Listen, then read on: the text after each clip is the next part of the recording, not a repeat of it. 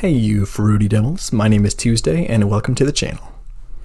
When I was planning everything out after I tripped over a chain and broke my leg last week, everyone always said, "The most important part of lazy YouTube storytelling is to design a character that is both expressive and relatable."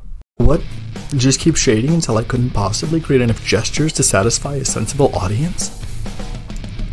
Oh, you're so fat. Or perhaps you could draw some floating hands or something? I used to run and skate and all sorts of fun physical things until I tripped on that chain, picked up my pencil for the first time in years, and made this cringy angst fest to feel better while I was off my feet. Hook 'em. Hook. So drawing isn't something I've done a lot in my life, obviously, but I did feel better. And I still can't skate, so now that I'm stuck here. Tuesday here, thank you so much for tuning in.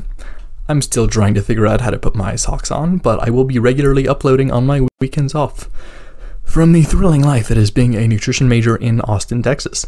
So hey, if you want to give my life the validation it so desperately needs and eventually see content that won't make me cringe when I'm 30, or if you want to know how to reduce your intake of saturated fats, no, sorry, that's not happening. Then check out that delicious Patreon and click the button on your screen that matches the color of my head.